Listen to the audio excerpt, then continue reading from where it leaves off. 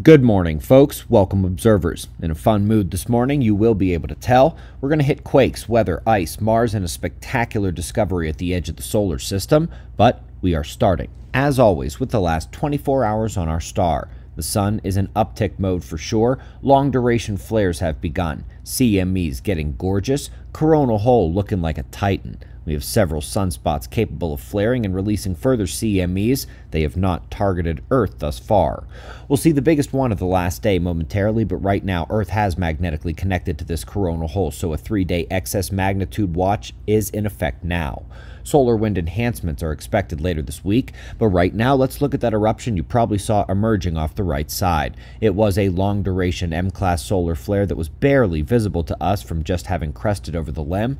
While not as high energy a peak as the X2 solar flare yesterday, the spike in the middle of the chart, that mountain, the fatter hump to the right, is the long-duration blast. Those always beat the impulsive flares, even if their flare rating is higher. Here's the CME. Wow, monstrous blast. It wouldn't have been a kill shot if it came our way, but auroral outburst could have dazzled for the third time in 10 months. By the way, the pyramid shape of the coronal hole is not the first such sighting. Let's go back to March 2012, the original triangle coronal hole. Interesting how recurrence follows such features. As I mentioned before, we've got sunspots, not as many groups, but the few have some complexity there at the corners. We're eyes open. Up next, this is my submission. I know I don't officially work for the government, but it's just too funny how many government employees can't do this. Can't even check their email.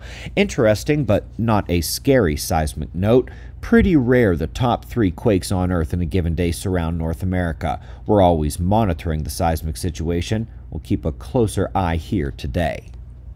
Folks, this morning on spaceweather.com, my colleague Dr. Phillips from NASA is a trifle concerned over the proposed Trump cuts to NOAA, the cuts and the reorganization. I will say this. Nothing he says is factually inaccurate. There are only a handful of projects I would deem more important than monitoring space weather.